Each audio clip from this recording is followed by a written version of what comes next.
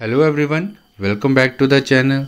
I hope you are doing well, and after a long time once again we are back with some educational videos. Especially these videos are meant for the students, and काफ़ी long gap पड़ गया था जिसके कारण हम अपने videos को continue नहीं कर पाए थे. So now we are back and today we are going to start with the first chapter of math of class 6th. Hope you are going to like these videos. Do subscribe our channel and keep supporting us. Okay, so let's start. तो आज हम start करने चाह रहे हैं exercise 1.1 का question number 1, that is fill in the blanks. यहाँ कुछ ब्लैंक्स दी गई हैं, आपको यहाँ पे इक्वल करना है. जैसे 1 lakh equals to dash 10,000, 1 million equals to dash 100,000, 1 crore equals to dash 10 lakh, then 1 crore equals to dash million, and last is 1 million equals to dash lakh.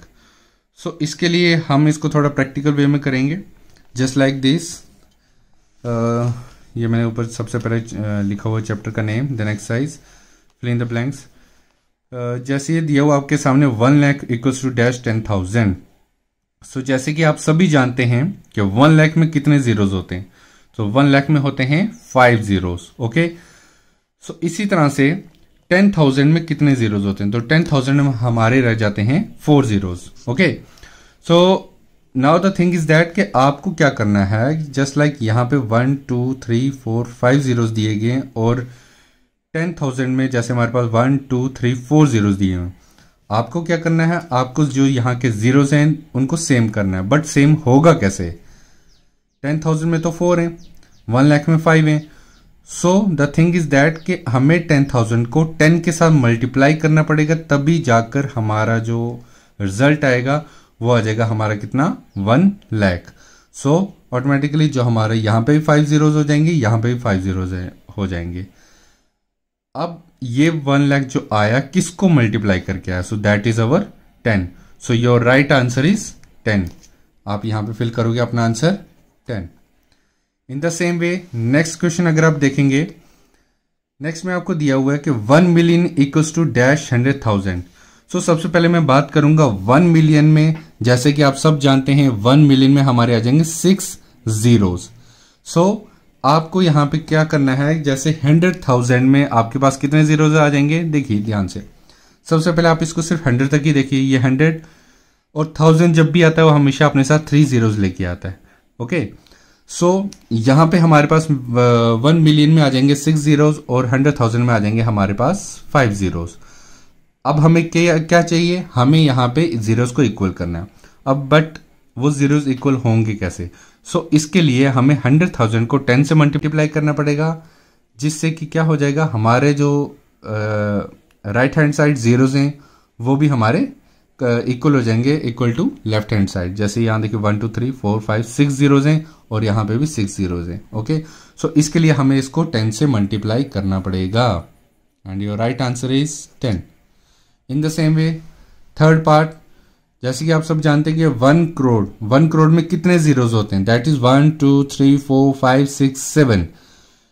और अगर हम बात करें राइट हैंड साइड की, तो हमें दिया हुआ है 10 लाख.